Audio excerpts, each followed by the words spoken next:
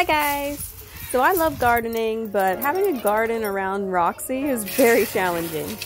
As you can see here, I have all my garden and plants inside of this fenced-in area because Roxy loves to eat plants as well.